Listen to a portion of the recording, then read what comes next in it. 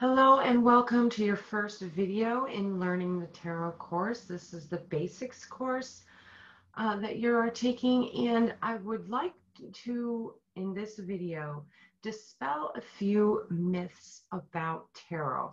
And I'm going to teach you what tarot is and what it isn't, and what it is used for and what it is not used for. Now, first off, tarot is not a predictive service. Tarot cards cannot predict anything in the future, what's going to happen, or somebody's health, or anything like that. I face this misconception every day when I go live in my group. Inevitably, there is somebody that is going to come on and ask for me to tell them with a card whether or not something is going to happen, or tell them, what they should or should not do. And we really cannot tell somebody what is going to happen in the future, especially when it comes to a third party or anything like that. Like, is my boyfriend going to come back, or is this relationship going to resolve, or anything of that nature, because everybody has free will. So what happens when somebody comes in and asks you to do something like that?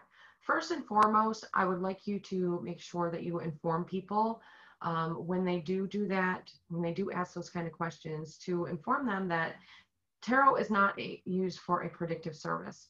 Tarot is meant for a much higher purpose.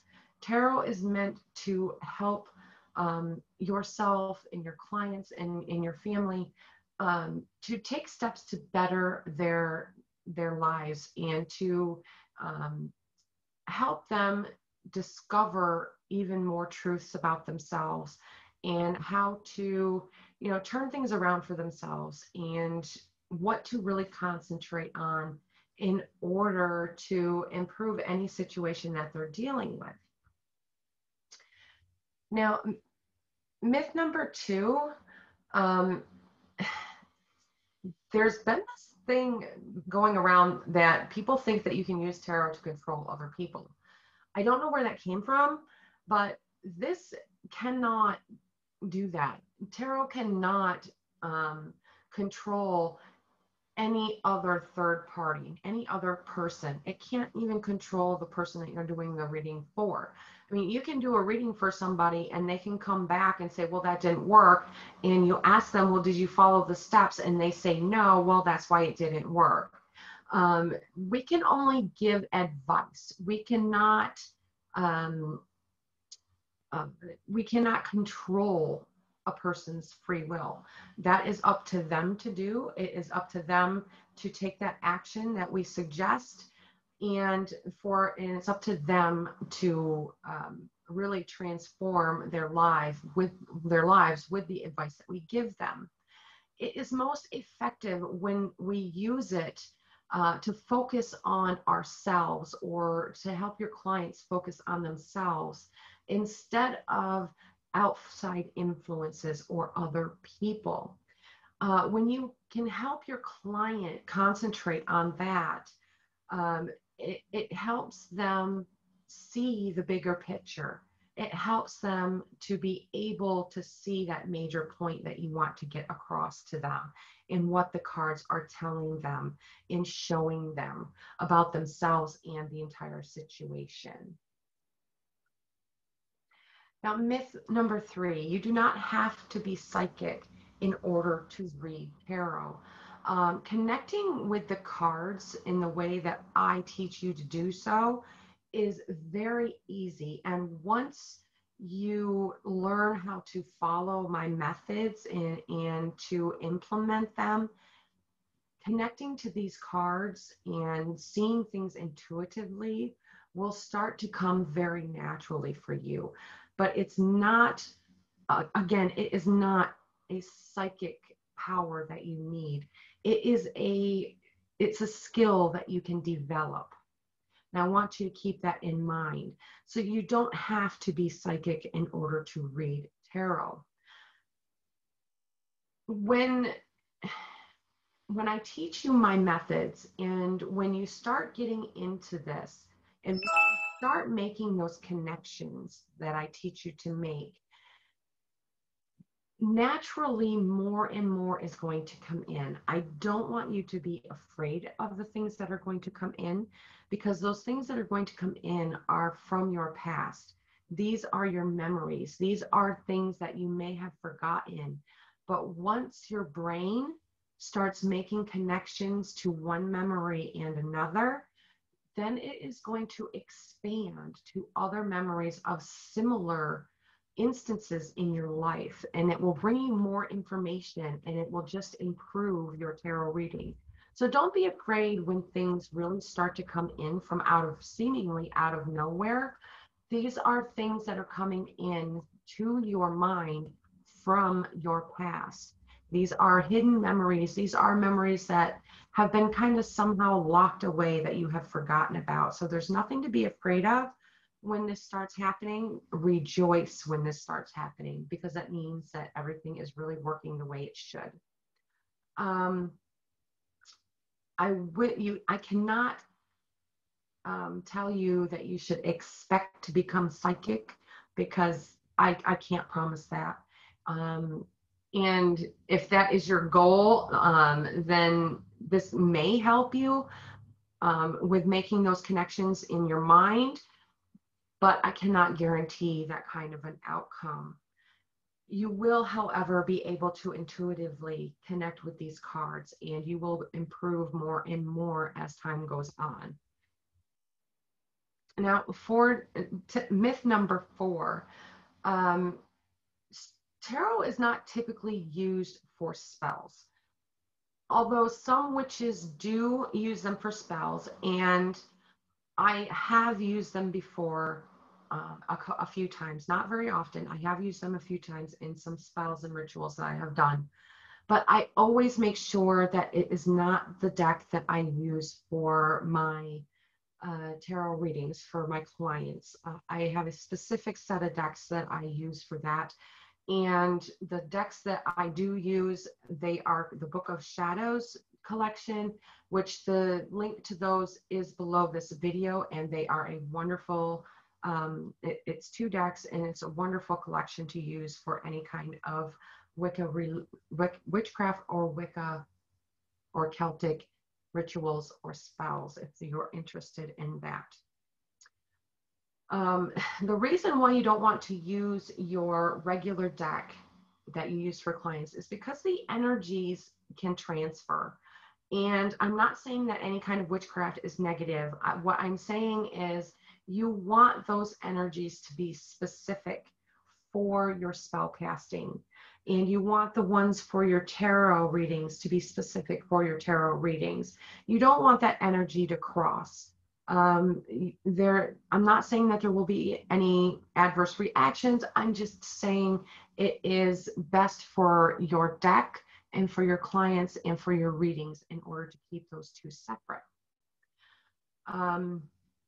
Purchase a deck that is really clear to you.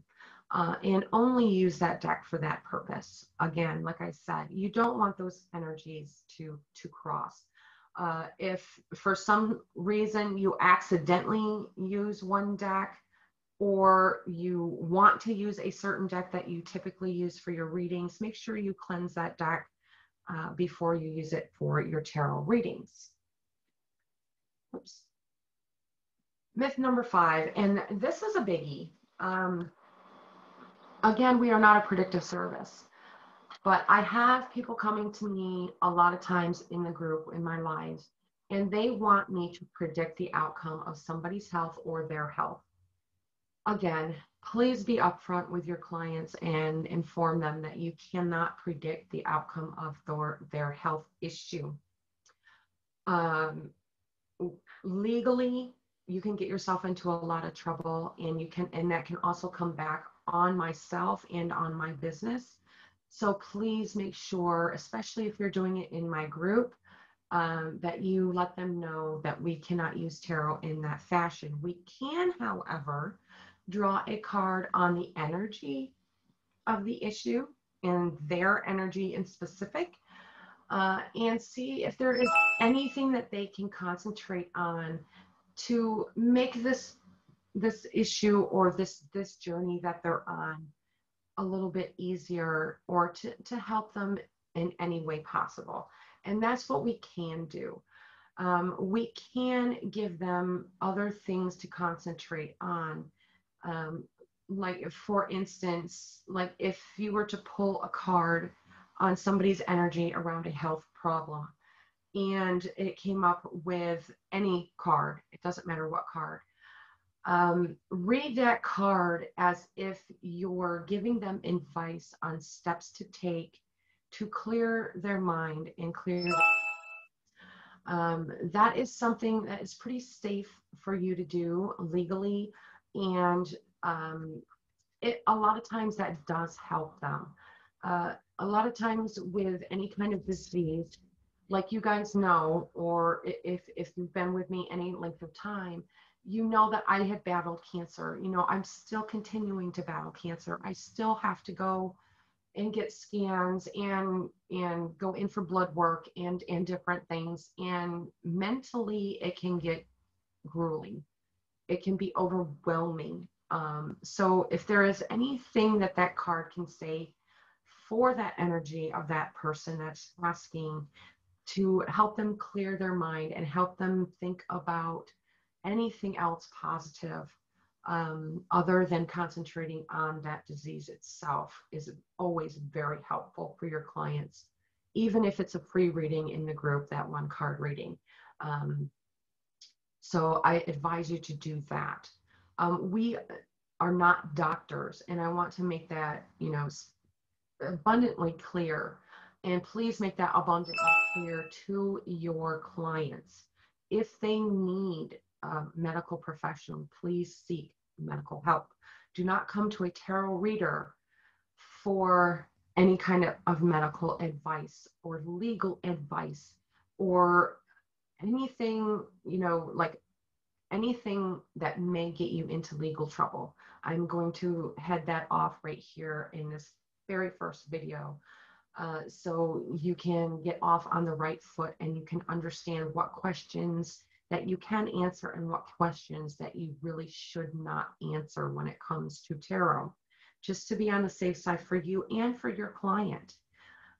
We always have to put our client first and their needs first. So that is always the first thing out of my mouth, is if you need legal advice, if you need health medical advice, if you need psychological help, anything to that, in that realm, please seek professionals. Unless you are a professional counselor, unless you are a doctor, a licensed physician, then that's on you. You can, if that is something that you want and that kind of advice that you want to give, you can do that. But please make sure that you inform them if you are or not. And if you are not, please suggest that they get help. This includes, but is not limited to, legal, health, mental, and like I said, any other issues that would be best left up to any kind of licensed professional. You want to be upfront with your clients. I don't want anybody, any of your clients or any of my students to get themselves in trouble with the law because of answering a question and somebody acting on that question and getting yourself in trouble. So just please, for your own sake and for your client's sake, make sure that you're upfront with them with those kind of issues. Now, I have helped students throughout the United States and in the UK and soon to be all over the world to learn tarot and to start their tarot businesses. And I hope that you get a lot out of this course. We're going to take it one step at a time. I'm not going to be pushing you or anything like that to do anything out of the realm. I'm not going to be pushing you to do anything that is hard. This is really easy. My methods that I teach you are extremely easy for you to grasp and to put into action. And I want to celebrate your successes. So please, when things start to click, get in there in our private group, because the basics course, no matter which course you're taking, there is a private group for you to join. And I want you to post your successes. I want to hear and I want to see you in there celebrating those, even the little minute things that make connections with you, things that you haven't learned before. So I want to celebrate them because they are worth a celebration, because I know how hard you struggled, because I've struggled with it before as well. I explain these concepts to everybody that comes into my group, the Book of Shadows group, and all of the other groups that are connected with my courses. And a lot of times people learn things, or they go through the videos, or they read one of my books or anything like that, and things just happen. And it's shocking, it's surprising. And again, I don't want you to get afraid of any of that stuff, because it's always a good thing. It's always a positive thing. So come in, celebrate, let me know when that happens. And I also explain it to my clients, and I help them to make that shift and that perception with tarot from the mystic into the structured help that tarot is meant to be, and to help them to take their life and their situation to a higher level, and to make overall improvements in their life that really make a huge impact on people, and to allow them to get the step-by-step instructions that they need. You know, some people need a really firm structure, and I do have different structures that I use for my clients that I will be sharing with you in this group as well, or in these classes as well. So look forward to those videos as well. The key I want you to take away here is to understand yourself, and to understand the capabilities of tarot, and to understand your limitations with tarot as well, and to get a firm grasp of these. And this is what this video is all about. I want you to really, I mean, if you have to go through and watch it again, please do. I really want you to get a good grasp of these, and what you should and should not be doing when it comes to tarot. I want you to be upfront and honest with your clients, even when you're just starting out.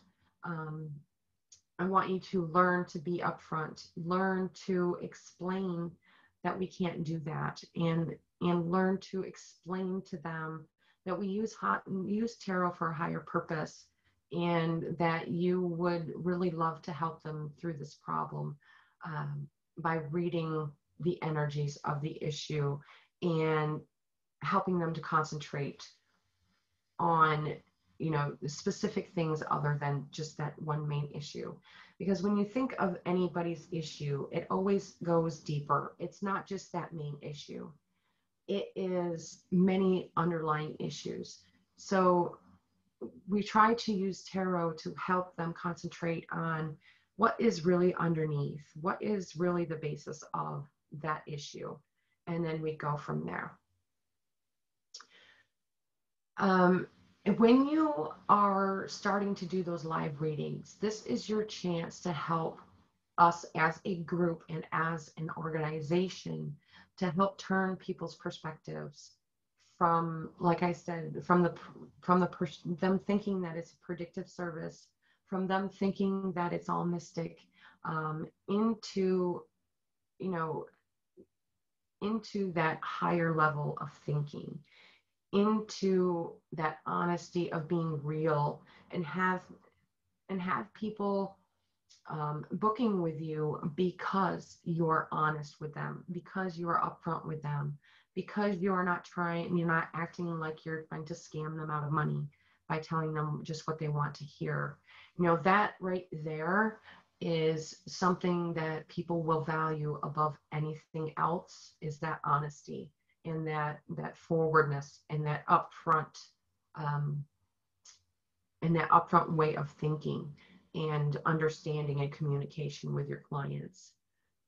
And again, finally, people are really sick of being scammed. I mean, I don't know about you, but I have seen hundreds, probably thousands of different people online that will just bring clients in, promising them one thing and just scam them one scam after another, getting them to come back and spend more and more money, and not getting any results, but yet getting them to think that they have gotten results. So I want you to be open and honest, not with just with your clients, but with yourself as well. And if you don't understand how a card connects with a situation, be upfront and honest with them instead of trying to circumvent the situation or the card.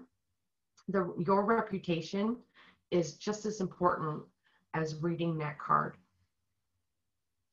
Your reputation is what is going to take you further. It's what's going to make you, or what is going to allow you to grow your business and to become known as one of those high quality readers. You're going to be known as one that is above and beyond what people normally think of when it comes to tarot readings and tarot readers. This is my goal for you. This is my goal for all of my students and for my business and organizations, which you are all a member of. So please keep that in mind, and I'm going to let you go now. If you have any questions about that, about anything I've said here, please go to your group, your specific group, and ask in there, not the Book of Shadows group. You all have a private group. Go to that private group, ask in there, or send me a Facebook message, and I will get back to you with the answer to your questions. Have a wonderful day, and I hope this video has helped dispel some of the myths and helped you to see how beneficial tarot can really be for you and your family and your clients.